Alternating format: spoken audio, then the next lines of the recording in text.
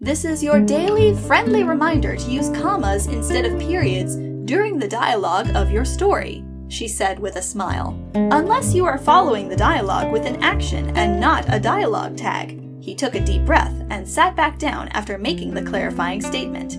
However, she added, shifting in her seat, it's appropriate to use a comma if there's action in the middle of a sentence.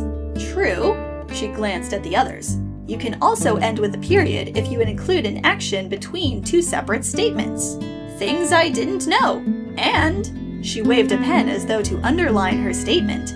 If you're interrupting a sentence with an action, you need to type 2 hyphens to make an end dash. You guys have no idea how many students in my advanced fiction workshop didn't know any of this when writing their stories. Reblog to save a life.